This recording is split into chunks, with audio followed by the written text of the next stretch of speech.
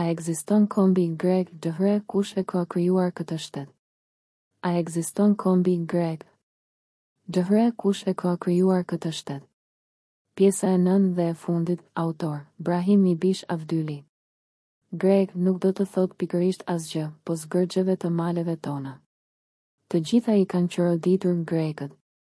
Aktualisht, grekët ortodoks të krishterë, konservator dhe të konflikteve të ashpra antagonistë ndaj institucioneve të tyre qeverisë, janë e kundërta e atyre që pritej një, mediat gjermane e titulli i gazetës Son, shkruar nga Sokol Neçaj, për organin 27 të Shqipërisë e shpjegojnë mirë.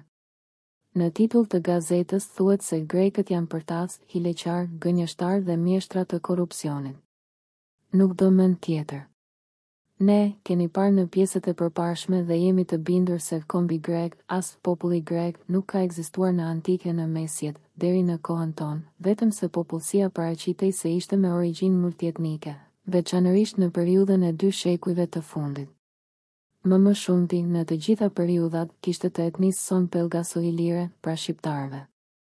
Gjatë barazimit të fjalës Helen me Helenet e lashtë, e në përkthimet e botës dhe tona grek, studiusit nuk na kanë dhënë asnjë dëshmi historike, gjuhësore e besimtare. Kjo është një magësi e historiografisë botërore. Bashkësisë fisnore iliro-iperiate dhe maqedone duhet të trajtohen etnikisht jo të njëjta, dy, të dalluara nga ajo e Helenëve antik. Kjo gjë duhet të jepet nga ana e përzierjes së disa fiseve pushtuese. Grekët e rinj, më pas të revolucionit të luftës B.A. të vitit 1821, për të cilën Nermin Vlora Falaski pohonte se në mesjet nuk ka patur grek helen, grekët e sotëm janë, në të vërtetë, përzierja e etnosit shqiptar, vlehe turk, 3. Nga dita në ditë na dalin në dritë mjaft dokumenta, referenca të veprave të hershme me plot rëndësi të historisë të këtij rajoni, por pasi të dëliren prej qëllimit manipulativ të anës greke, po e them të shtetit të sotëm Greqia Hellada. Atëherë ka mundësi të kuptoj tërësisht lexuesi më serioz i botës se shqiptarët ilirët pelazgët apo pelgasët janë ata që i kanë sjellur kësaj bote prej gjenezës së saj kontributin e pashmangshëm, e jo e ashtu quajtura Greqia Hellada. Janë pikërisht ylirët, pelazgët, pelgasët apo si u themi ne, pelazgo-ilirët që tërë botës i kanë sjellur rrëfime, sentenca, mitologji, zotat, mbishkrime, gjuhësi, zejtari, zhvillime teknike, etj. E të tjera, të sjellura vazhdimisht. Bota duhet patjetër të revidojë e të korrigjojë miliarda librat e veta, mbi shkencën e lashtë të historiografisë, të mësoj gjuhën shqipe përpara gjuhëve të tjera, të lexojë edhe shkrimet tona, të hartoj një shkencë të re të botës dhe të di se etnografia ilire dhe pelazde, jo grekët e lashtë, kanë qenë të vetmit që i kanë ndihmuar tërë rruzullit toksor me zhvillimin përparimtar, deri në ditët tona. Paraprakisht, bota duhet të gjejë rrënjët e grekëve, që janë më se një gënjeshtër e qartë e duhet të i diskualifikojnë, ashtu siç i meritojnë gënjeshtarët. Në kohën tonë, në për libra e në shtypin grek, vijnë plot e përplot mashtrime të tilla të pseudoshkecës, por edhe shqiptarët e Shqipërisë janë plot me gënjeshtra të tilla. Në shtypin e kohëve të fundit, ngërthehen këto gënjeshtra greke. Ne, po e marrim një thënie të gazetarisë Son, kur thuhet se arvanitasit ishin vetë Athina dhe gjuha e tyre ishte gjuhë e tatarëve, 4, në të cilën grekët dëshmojnë, sipas gazetës, rrënjët e grekëve, e cila, për ne, nuk qëndron, se jemi ngopur me gënjeshtra të tilla. Nga shpikja se gjuha e Athinës ishte gjuhë e tatarëve, mendojmë se tatarët nuk kanë çka kërkojnë aty, madje as në shekullin e Xhejxh. Të dhënat më të sakta dalin nga dora e autorit Dimitriu Bizantiu në vitin 1836, vetëm pak vite pas çlirimit nga sundimi i perandorisë osmane dhe njohjes së Greqisë së pavarur, i cili thotë: vizitorët vinin re me habi se banorët e fsahatrave përreth Atikës, por deri dhe brenda saj, në qendër të kryeqytetit të shtetit të sapo formuar, flisnin një gjuhë që arvanitët e moshuar e quanin arbërisht, ku ishte e njohur gjërësisht si arvanitëshe, 5. Pra, këtu është e vërteta. Gjuha që fliqin në Atike Athinë ishte gjuha shqipe. Kur kryeqyteti, Athina, Atika e Peloponezi flisnin gjuhën shqipe si gjuhë të saj, me dialektin e saj, arbërishte, pra, e ashtu quajtura Greqia qendrore dhe Peloponezi, veç Thesalis, Maqedonisë së Greqisë dhe Epirit, të cilat e dim si kanë qenë dhe si janë, atëherë, përse ta quajmë greqi, kur më e drejtë do të ishte ta quanim me emër tjetër. Dihet se arvanistasit që janë arbëresh të konvertuar, të cilët luftuan për atë vend, e çliruan, e formuan, e krijuan, e ndërtuan dhe e udhëheqën, ashtu siç e thot Skender Shala në shkrimin e tij me 1 tetor 2016, në organin pamfleti me titull Shteti është i arvanitasve, raca e helenëve është një ideologji e rreme, mund të quhej shteti i arvanitasve, jo Greqia 6, apo me emrin tjetër, si në histori, arbëri, të cilin nuk e zënë në gojë ata që banojnë në për të ashtu quajturën greqi. Ne, po e marrim një shembull nga një artikulli i vendosur në revistën Drini, letra e panjohur, s'ka grek në Athinë, të gjithë janë shqiptar, të datës 17 tetor 2016, në cilë thuhet se gjeografi dhe etnografi i madh francez i shekullit Gjegjë Guillaume Lejan ka shkruar për gjakun e përzier shqiptaro-helen dhe po kështu edhe konsuli Henry Belle e shumë të tjerë që janë dëshmitar të së ashtu quajturës greqi gjatë shekujve Zvijiciz. Në atë periudhë, në artikullin e përmendur nuk i ka zënë në gojë historianët Faleminderit, Gobineau apo Benlo, të cilët janë anatemuar keq për vlerësimet e rolit të shqiptarëve në ripërtëritjen e të ashtu quajturës greqi. Artikulli thot se nëse zhvarrosim diçka nga historia e fshehur nga historianët grek të gjysmës së dytë të shekullit Gjegjë e deri më sot, këtë e bëjmë për të vlerësuar këtë piktakim historik të rëndësishëm për ardhmërinë e të dy popujve, për të theksuar se ata i kanë dhënë shumë njëri tjetrit dhe se kjo bazë historike duhet t'i shërbejë të ardhmes së përbashkët në kohën e integrimeve të mëdha dhe të Europës pa kufi. 7. Autori sikur ka të drejtë, në këtë piktakim të dy popujve, shqiptarëve dhe atyre të cilët banojnë në të ashtu quajtën greqi, të cilët i cilëson studiusi austriak Jakob P. Fallmajer, se ata janë të përziera me mbetje turko-mongole e slave, bashkarisht me popullin autokton etnik të Greqisë, arvanitasit, arbërit e konvertur në gjuhën e dytë fenikase të Kadmit, krahas gjuhës shqipe, deri në shekullin e Gjegjë, janë me ato pamje kreshnike e madhështore. Trima me fletë si shqipe mali, me fustanella, armërt ngjesh plot hieshi, koloriti i kostumeve më të bukura në botë burra vegan, plot gjallëri, me një qëndrim plot madhështitet, të cilat janë tipare të mirëfillta shqiptare. Sot, duhet të zbulohet e të këndellet prej gjenezës së dëshme të Greqisë së re, ky shtet artificial, dhe kur të zbulohet historia e shqiptarëve brenda këtij gadishulli, atëherë edhe Turqinë e mori lumi, pra edhe Turqisë i vije fundi. Ne e kemi thënë se prej Babilonisë dhe në përgadishullin ilirik e deri në rrethinat e gjëra të Europës, andej e këndej janë yllirët iliro-pelgas, pra iliro-shqiptar. Nuk e kemi harur se albanët, një fis i devotshëm i themelimit të Gjermanisë, janë albanët që e kanë sunduar Shqipërinë, prej mesjetës, pra arbërinë. Ideologjia për të ashtu quajturën heleniste, sipas helenëve, e racës së shpifur helene dhe ideologjisë së gënjeshtarëve grek, sipas tyre Greqisë, është e gabuar. Turqia është e arnautëve, siç i quan ajo shqiptarët, por duhet të alejojë mësojnë nëpër shkolla gjuhën shqipe, sepse të mbramit janë 600.000 shqiptar, ndërsa ato toka në të ashtu quajturën Greqi e pavarur janë toka autoktone iliro-pellase dhe shqiptare, të Eprit, të Maqedonisë greke, të Thakisë, të Greqisë qendrore dhe Atikës, e tërë tokës së Peloponezit. Këtu do të bashkohen edhe Maqedonia tjetër, Kosova verilindore, Sanxhaku i Serbisë, Sanxhaku i Malit të Zi dhe e tërë toka shqiptare e Malit të Zi. Raca e helenëve është mashtruese, sepse janë 3 raca në botë. Kjo nuk është racë, sepse raca e Europës quhet raca e bardhë apo ariane. Shqiptarët janë aty, e Helen nuk ka pasur e as nuk ka. Arbërit e konvertuar në gjuhën fenikase janë arvanitasit. Sot, ka mbi 400.000 arvanitas në të ashtu quajturën greqi.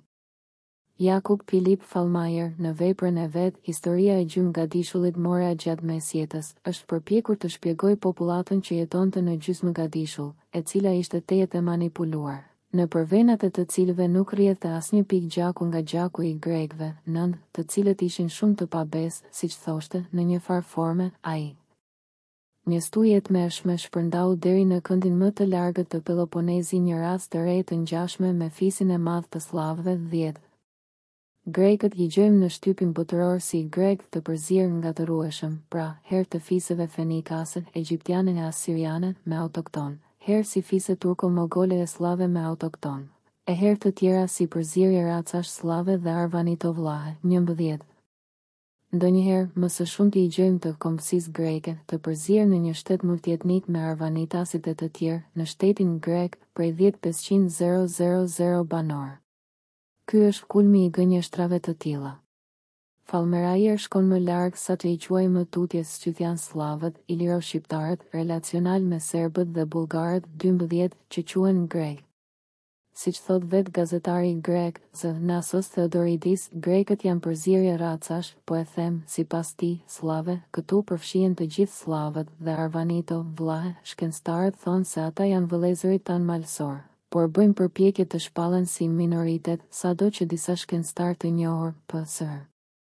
Jean-Claude Faverial dhe Robert D. Angeli, me veprat e tyre i diskualifikojnë si etnitet 13. Kështu na del se vllahët, etimologjikisht vlla, do të thotë vëllau, në dialektin gegërisht janë edhe ata vëllezër me arvanitasit, të cilët nëpër luftëra të rrepta kanë qenë një shtresë sociale e etnisë son, e cila është tërhekur nëpër male e fusha të larta për të mbjetur. Nasos Theodoridis hyn në analizat e tij me Jakob Philip Faleminderit të grekëve të lashtë me grekët e rinj apo modern për vëmendjen e opinionit të gjerë. Ai futet edhe njëherë që në shekullin e vish me dyndjet slave dhe kalon edhe në përshekujt e vi, deri në kohët moderne, të cilat nuk po i marrin në shqyrtim, sepse u jep më shumë se duhet vend duke i zmadhuar për të i quajtur të natyrshme e për të justifikuar thënjet e tij. Kuptohet se ky shkrim është botuar në gazetën turko-greke të Thrakës, Trakyan Insesi, me 9 dhjetor 2010.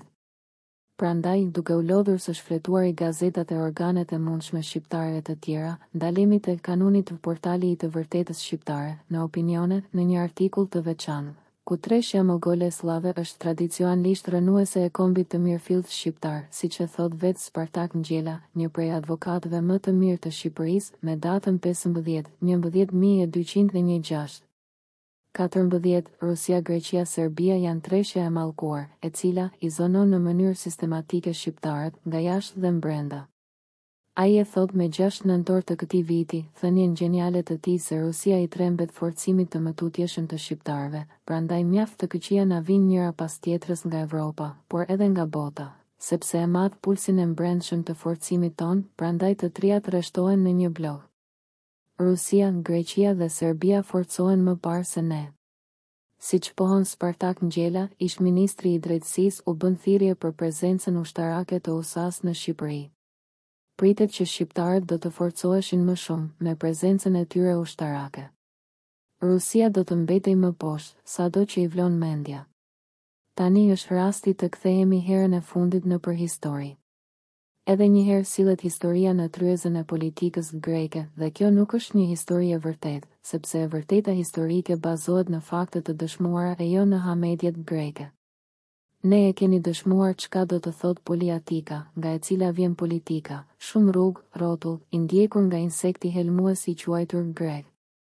Ky far greku del sot në përgënjeshtrat greke që di të gënjej bukur, edhe kur thot se nuk ka ekzistuar populli shqiptar para shekullit 12, pra, e thot populli, e jo kombi shqiptar, as në Greqinë e sotme. Siç gënjen Teodor Pangallosi në artikullin e tij të botuar në gazetën Tema me 7 nëntor 2016 të përkthyer shqip nga gazeta Republika, prej originalit nga HTTP, Tovima, Kr, i cili ka edhe fjalë të sakta për origjinën e tij arvanitase dhe i cili është rritur edhe në një familje arvanitase. E tërë familja e tij kanë folur shqip, arbërisht, pra arvanisht. Ai ishte që dikur thoshte se nuk është historian që të sjell mendime të bazuara në histori, por është arvanitas, politikan, atëherë duhet të mbaj vendin që i takon, madje në gjuhën mëm, gjuhën arbërisht, pra shqip, të cilën ai i thot arvanishte 15. Për ne që u lindëm në shtëpi, ku gjyshja jon fliste arbërisht është shqipja e pastër të shekullit të xhiv, kjo është shumë e logjikshme nga pikpamja gjuhësore. Për ne, humbja e gjuhës arbërishte është si të kemi humbur atë dheun, sepse përmban një kulturë, të cilën jo në kushtet e një shtypje, sepse arvanitasit nuk mund të i shtypte kush në Greqi, ata udhëhiqnin Greqinë, ishin general, kryeministra. President duhet të dalin në dritë gjuha, kultura, zakonet, doket, sepse përndyshe, mbeti në errësirë do të jetë një atë dhe i humbur, siç deklaronte ai në tetor të vitit 2002, duke marrë pjesë në arkivin folkloriko-muzikor në Athinë, kur u bë prezentimi i antologjisë së këngëve arvanitase të Greqisë, përgatitur me kujdes nga këngëtari dhe muzikologu i shuar, Thanasi Moraiti, po ashtu arvanitas. 16. Greqia i detyron grekët me origjinë shqiptaro-arvanitase që të ju kundërvihen shqiptarëve, thuhet në artikullin e Arben Lallës, 17, por do të kisha thënë se kjo dhunë greke i detyron shqiptarët e mashtruar nga kjo ideologji greke, kudo që janë ata, si janë të shkolluar apo të pashkolluar, që të u kundërvihen shqiptarëve të mirëfillt me greqizmin e mësuar përmendësh. Kjo është e vërteta e hidhur, ajo i vendos kundër shqiptarëve të mirëfillt jo vetëm greko-arvanitët e shqiptarët, por tërë botën, të vënë si nëpër një magji, sikur të qenë lindur në Greqi. Qindra herë e kam shikuar filmin për fëmijë Mrekullia e Monatanit, për herë e kam dëgjuar e nuk jam ndalur në të vetmen sentencë të filmit, nën produksionin e John Hughes. Papritma se ndala në një pikë, kur thot tekstualisht se njeriu mund të besoj se një gënjeshtër që një të qeshur e nxjerr me dredhi, por pranë saj qëndron e pahepur, e vetmja sentencë, e vërteta që e nxjerr një pikë loti. E vërteta e jonë e nxjerr një pikë të tmerrshme loti, dhe ajo është e vërteta, e sakta, e shqyrtuar njerëzisht me dhembje të thellë. Greqia na shokon me këto gënjeshtra të saj, të pandalura. Në përgjumë të mashtruarit i pëshpërisin magjit teorike fenikase, si gjarpëri që të kafshon në befasi. Së pari, se ata pas kanë qenë grek, pra helen, prej kohësh të cilat nuk mbahen në mendje. Së dyti, se pas kanë marrë pjesë në luftërat me Trojën e famshme dhe atë e kanë udhëhequr, se i kanë dodonat e tyre. Se pas kanë Zeusin dhe zotat e tjerë nga Olimpi, edhe pse e din se Tomori është Shqipëri, por nuk ka problem për ata, sepse e zhdukin nga hartat. Pastaj ata i shërbekan helenizmit, madje edhe të vrasin publikisht shqiptar, madje edhe fëmijë të veçantë e të shëndosh të epirit nëpër gjenocidet e shumta me sopata, dhe të flasin gjuhën greke, që nuk është fare greke, por gjuha e dytë fenikase, me fjalorin e Kadnin. Deputeti Teodor Pangallos deklaron kushtimisht: arvanitët e Atikës dhe e pjesës tjetër të Greqisë qendrore, kuptoni greqisht, Stera Ellada, të Peloponezit, Epirit, Thesalisë, edhe në prefekturën e Evros janë luftëtar të pahipur, bujq të ashpër, blegtor energjik, që pavarësisht nga dygjuesia dhe raporti me popullsinë e përgjithshme, dhanë kontributin e tyre në udhëheqjen shkencore, politike dhe ushtarake të vendit. Aleatët kryesor të arvanitëve të krishterë të Sulit ishin çamët musliman të Thesprotis, 18. Pra, të mbajmë në mendje Greqia qendrore, Atika, dygjuesia dhe aleatët çam do të kuptojnë definitivisht se nuk ka pasur asnjëherë grek të vërtetë, por avranitas. Arvanitasit janë komponentë e madhe e të qenurit grek dhe kanë rëndësi të madhe e të jashtëzakonshme për ekzistimin e këtij vendi, të krijuar vonë në krijimin e sheteve dhe pikërisht të krijuar nga armiku i ynë më i madh, Rusia, por i ndihmuar nga të dy kombet e tjera të Evropës, Franca dhe Anglia. Ajo është ndihmuar edhe nga politikokracia e kombeve të Evropës e botës, të mbledhur në përfuqitë e mëdha, të prirë nga racizmi helen e të kindapuar nga urrejta e lartë. Njëherë e përgjithmonë duhet të thehet ky racizëm, ky shovinizëm, ky sharlatizëm i forcave regresive të botës udhëheqëse nëpër shtetet e Evropës dhe të botës, para kësaj të thehet ky disastër i madh dhe fotull i Greqisë, por edhe nëpër shqiptarët, që të tokitet njëherë e përgjithmonë në ndërdijen e ndërgjegjen e fjetur të forcave progresive të dijes, nëpër të gjithë botën, anë mban, sa të zgjohet ky njeri i shtruar keqas për dër. Ai është i fjetur, i gjakosur, i çnjerëzuar, i shfrytëzuar, i shokuar, amull, gjysmë i vrarë e gjysmë i gjallë. Të mos u shërbej armiqve të vet me gjëra të paqena. Ky njeri, si shqiptar, duhet të lidhet në përviset e tija përmes të ashtuqajturës Greqi me trojet e veta Ilire dhe Illirians në Turqi dhe të zgjohet nga letargjia e madhe. E sotmja Greqi duhet të heqë dorë njëherë e përgjithmonë prej shovinizmit ndaj të gjithë shqiptarëve dhe të mos i ndaj sipas politikës fetare. Toka e saj ka qenë e është një tokë arbërore, yllire, ilire dhe pelgaso-shqiptare. Duhet të heqë dorë prej ideologjisë shoviniste të helenizmit kundër shqiptarëve dhe të mos e përkrahë Rusin kundër nesh, ani pse e ka të njëjtën fë. Duhet të na kërkojmë 1000 herë falje për gjenocidin e papar ndaj çamëve, sepse janë vëllëzërit më të mirë e më të përvuajturit që kemi. Duhet të kërkojmë 1000 herë falje prej shqiptarëve e të mos insistoj të ngrejmë më lart me politikën greke të ashtu quajturit grek të Shqipërisë, sepse janë me fenë ortodokse të gropuar më njanë, sikurse ortodoksët e tjerë të vendit tonë dhe i kanë të gjitha të drejtat. Të lirohen prej fyrjeve nga helenizmi i racisë. Të adin se asnjëherë nuk kanë qenë të tillë, por kësaj i vije erë shoviniste. Një sokol neçaj, mediat gjermane, grekët janë përtac, hileqar, gënjeshtar dhe mjeshtrat e korrupsionit, të publikuar me nën 12.206 në organin 27, al, hërtëtëp, 27. Al mediat gjermane greket janë e përtace hileqare gënjeshtare dhe mjeshtrat e korrupsionit. 2. Shikoni në fund të artikullit të organit shqiptari, populli grek në mesjet nuk ekzistonte. E në shekullin e 19 e gjithë Greqia ende fliste vetëm shqip të datës 24/02/2016, megjithse nuk pajtohen tërësisht me këtë shkrim, hërtëtëp, shqiptari. Populli grek në mesjet e nuk ekzistonte e në shekullin e 19 e gjithë Greqia ende fliste vetëm shqip. 3. Po aty në fillim. 4. Shikoni shkrimin e datës 15/07/2015, pa autor, të marrur prej Albania Observer. Arvanitët ishin vetë Athina dhe gjuha e tyre ishte gjuhë e tatarëve, e cila sot nuk del në internet. Por unë kam pas shtypur që atëherë të cituar prej organit të internetit lajmiri, hërtëtëp, lajmiri. Kom 2015-07 greket dëshmojnë në vitin 1836 arvanitet ishin vete Athina dhe gjuha e tyre ishte gjuha e tatarve foto. 5. Po në atë artikull të lajmiri 15/07/2015. 6. Shikoni shkrimin e tij, Skender Shala, shteti është i arvanitëve, raca e helenëve është një ideologji e rreme, në organin pamfleti, të datës 1 tetor 2016, në hërtëtëp, pamfleti. Kom shteti është e arvanitëve, raca e helenëve është një ideologji e rreme.